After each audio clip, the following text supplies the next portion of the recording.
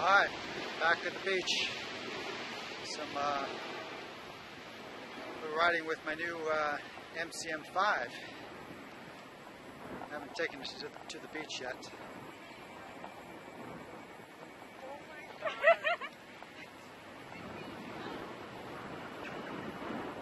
It's Tuesday, June 5th. Doing most of my riding last few days anyway has been the MCM5 since I got it. Actually, I got it Thursday night. I'm loving it. I'm having a lot of fun with it. I've tuned into it now, so I feel really comfortable riding it, and maybe I'll talk a little bit today about some of the ride characteristics.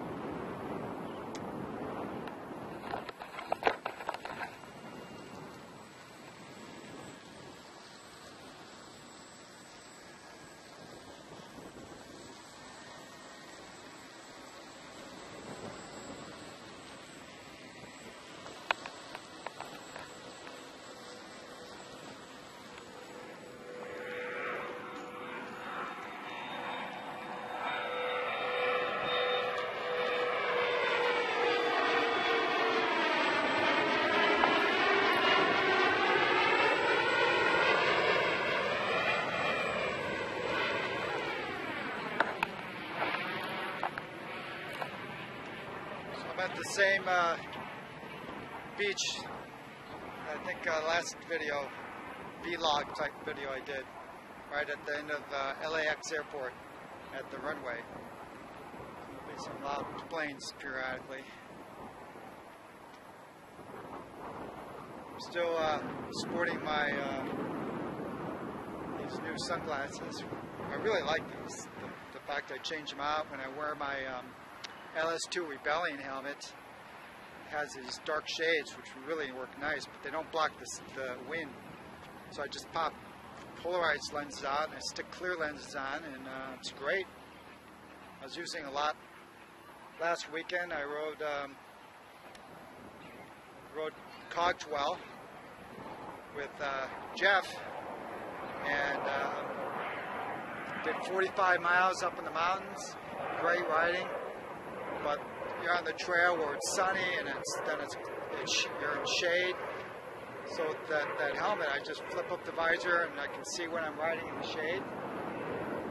And then when it gets sunny, flip it down and I'm covered. The only problem with these glasses so far, and a continuing problem, is they do fog up. But I mean, not all the time, but they'll definitely fog up, and it's really only when you're stopping, when you're moving, the air is flowing, then there's no issues. So fundamentally it hasn't been a big bother to me. So I'm still recommending these, and again, for $17. I'm pretty sure I'll buy another pair readily if something happens to these lenses. But really beautiful vision.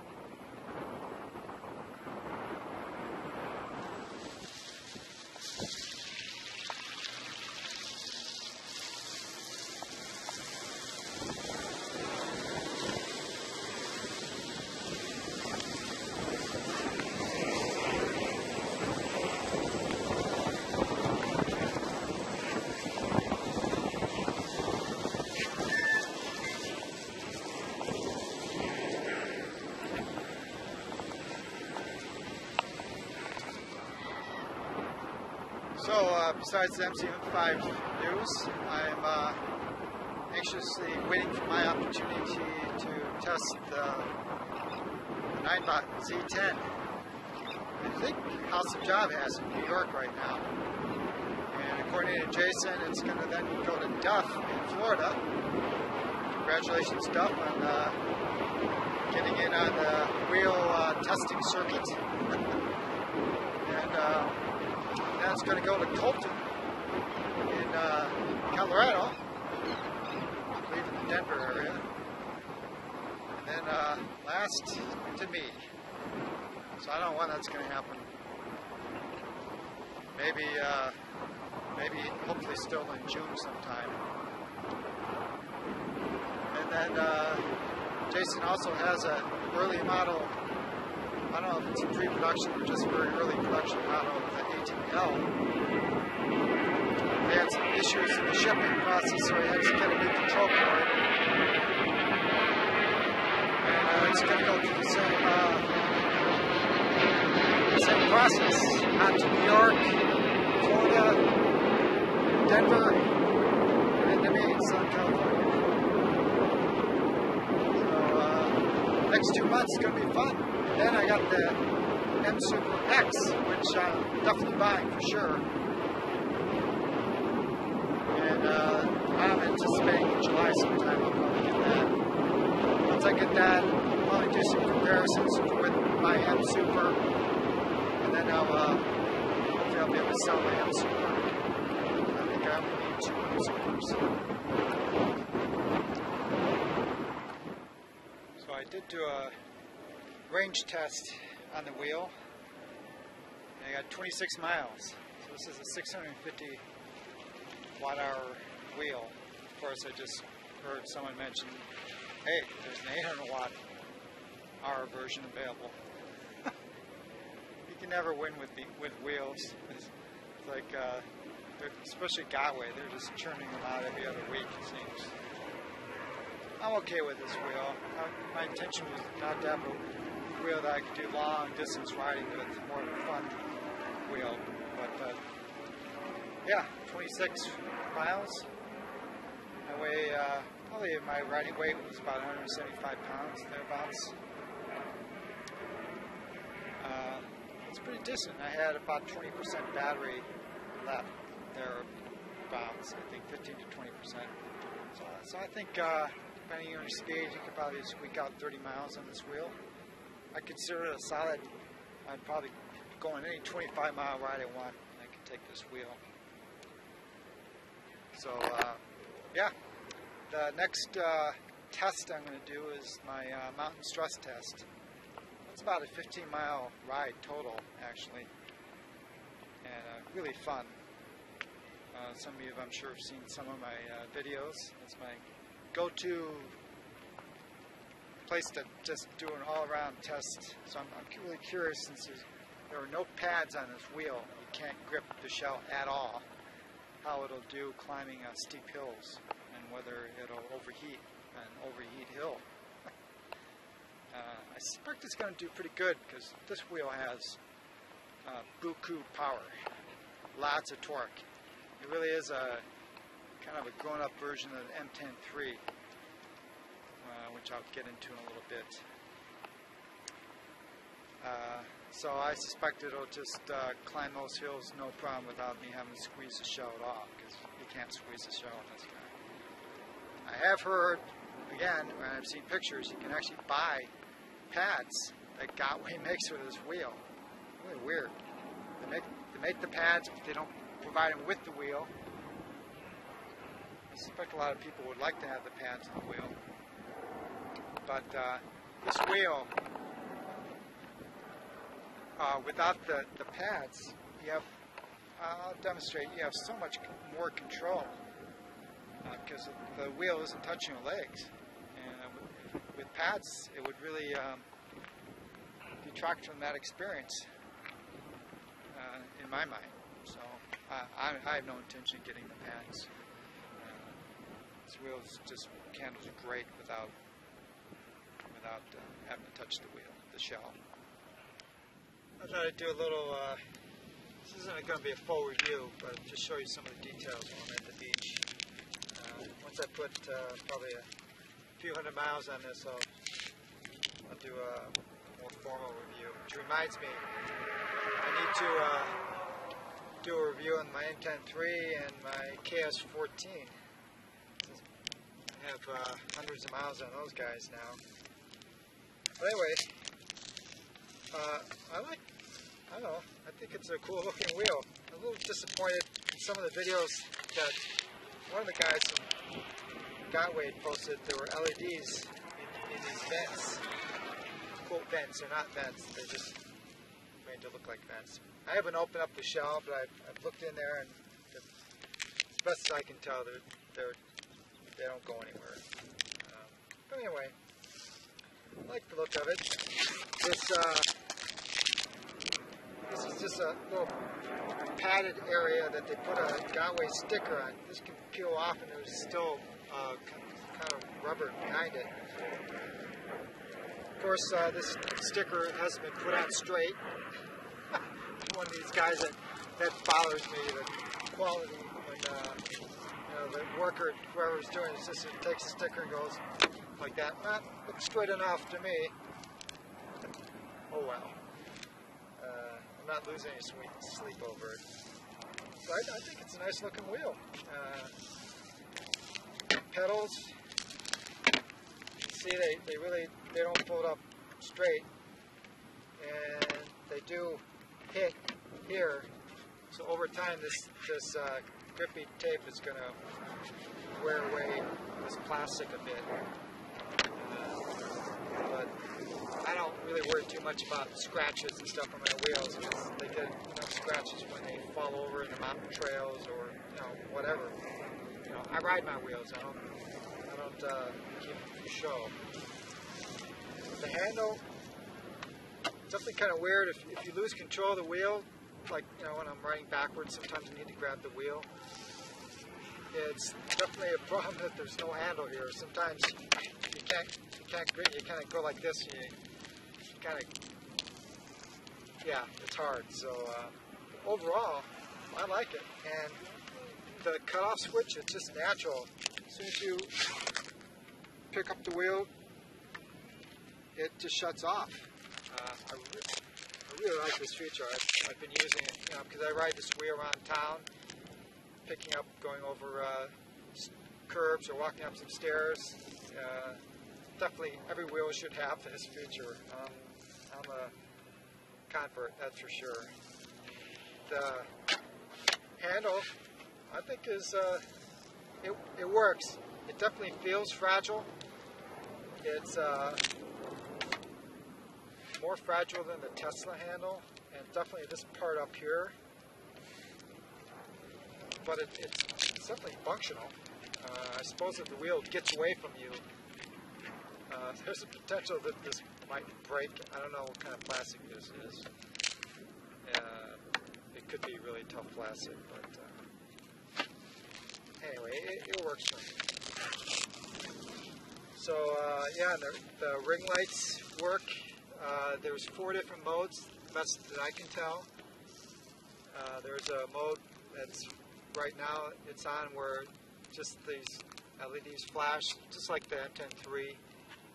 With the Tesla, you can look at it, tell your battery status. Then you can switch to mode that you've got this, and you have a ring light, decorative ring light. That's the second mode. Then the third mode is you don't have any battery indication. The whole ring light is just decorative. And then the fourth mode is the whole ring is decorative, but it's a solid red glowing moving bar. It's kind of cool. And then the ring light, it doesn't vary depending on how fast you're riding. For instance, on the Tesla for sure, and I think on the M10 III, the faster you move, the faster the LEDs move. These just have a static speed. But yeah, I like the lights. Oh, and when you whatever mode that you have those in, it remembers the mode when you turn off the wheel and turn it on next time. And I think the new Teslas do that too. That's kind of nice. LED, the headlamp is the same as all the new Gotway wheels. Super bright, so that's standard. I noticed that they're painting the hanger brackets black now. It's interesting. I think it would have looked maybe nice if they painted the pedals black too. Maybe I'll do that later. And yeah, you can see the general shape of the wheel. I mean, it's an egg shape this way, but it's also kind of an egg shape this way. And without the pads, your legs basically just do not touch it. And that's a benefit, and I'll show you maybe later in this video or another video how that benefits the agility of this wheel. Alright, that's I guess it for now for this first look. I'm really enjoying the wheel though. So I did do one kind of a fast ride that I had the wheel up to 24 miles an hour. It wasn't my intention to go quite that fast. It turned out I couldn't hear at that speed. I couldn't hear the third alarm. I was at a 60% battery at that point. I've heard someone, I can't remember who, said they had it up to 27 miles an hour. I can believe it. At 24, it felt felt nice and stable. I didn't feel like I was pushing it. You know, like I had more headroom. The reason I didn't go faster was I had my Pebble watch on and it buzzes at 24 miles an hour, which is kind of my limit. I like to limit myself to those kind of speeds. So I might try running faster just as a test in a full battery. But it's a powerful wheel, so it's cool having a 14-inch wheel that can go as fast as you need to go. Unlike my KS14S, which if I had the wind on my back, I could go about 19 miles an hour. And it kind of feels like you don't want to go much faster than that. But this wheel moves, and it has, you know, it's basically an old ACM motor in a 14-inch wheel and a lighter wheel. So it just has instantaneous torque. It feels light, so it just jumps off the starting line and it stops super fast.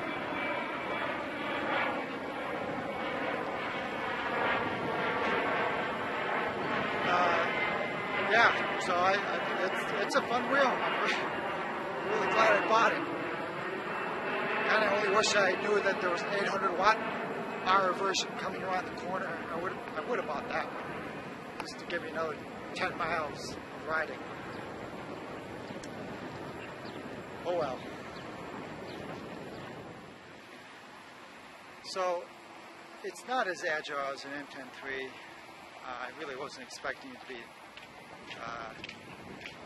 you know, just strictly a bigger version of M10 III, but it's getting close.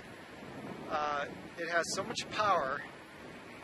So any of you guys who own the M10 III, you know how if you get into a weird situation, you're going backwards or something, it's just so easy to instantaneously correct. No matter how weird your wheel angle is, you can just instantaneously correct it and recover. Well, you can do that pretty much with this wheel too.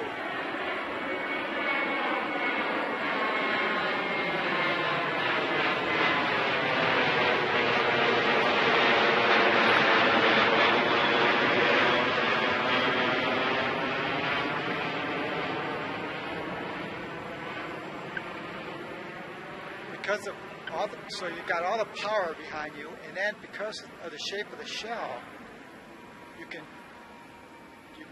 lean the wheel very easily, which you need to do if you're correcting yourself in a, you know, you get the wheel in a weird situation, you need to correct yourself.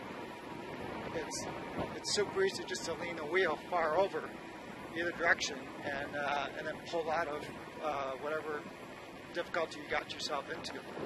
So that way it is like the M10 III. So it's just super fun to ride real slow, ride fast, and just, yeah, just kind of a bigger version of the M10 III, but not quite. Okay, well I guess that's it for Today I'm going to find a parking lot. I'm going to do some practicing with the wheel. Work on my backwards riding and turning and 180s and 360s and that kind of stuff. Alright guys, talk to you later.